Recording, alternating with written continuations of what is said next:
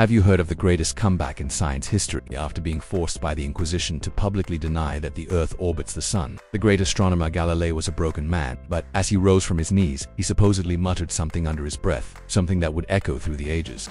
The legend says he defiantly whispered, "Eppur Muove," which is Italian for "and yet it moves." It's the perfect, dramatic ending to his trial. The lone genius, refusing to let the truth be silenced, even under threat of torture. It's a story we all love to believe. There's just one problem. Most historians agree it probably never happened.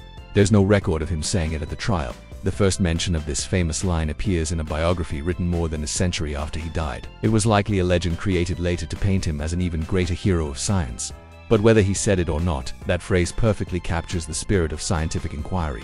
Beliefs don't change reality. The facts are the facts. And yet it moves. If you want to learn more about Galileo's real and equally fascinating legacy, check out our full video in the link below.